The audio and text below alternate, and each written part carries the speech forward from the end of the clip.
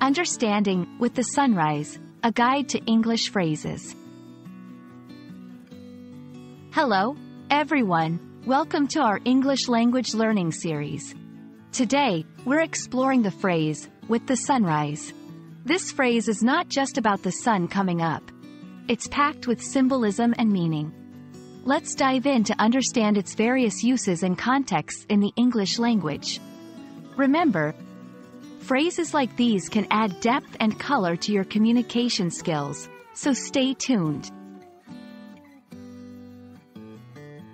The phrase, with the sunrise, literally refers to the time when the sun appears in the morning. It marks the beginning of a new day. This is the simplest and most direct interpretation. For example, I start my exercises with the sunrise. Here, it means that the person begins their exercise routine at dawn. Subsection 2.1. New beginnings and hope.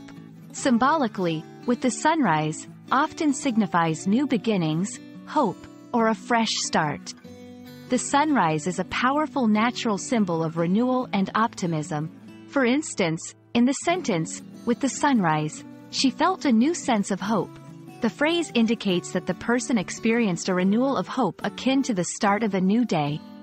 Subsection 2.2. The passing of time. Another common interpretation is the passing of time. With the sunrise, can be used to describe something that happens over time, often indicating gradual change or development. For example, with the sunrise, the city slowly came to life, suggests a gradual awakening or transformation.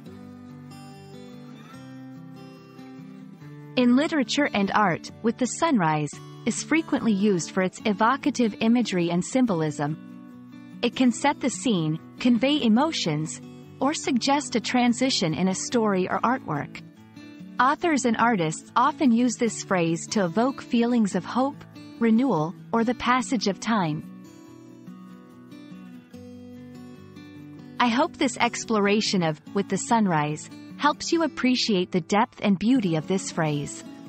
Whether it's in everyday conversation, literature, or art, this phrase can enrich your understanding and expression in English.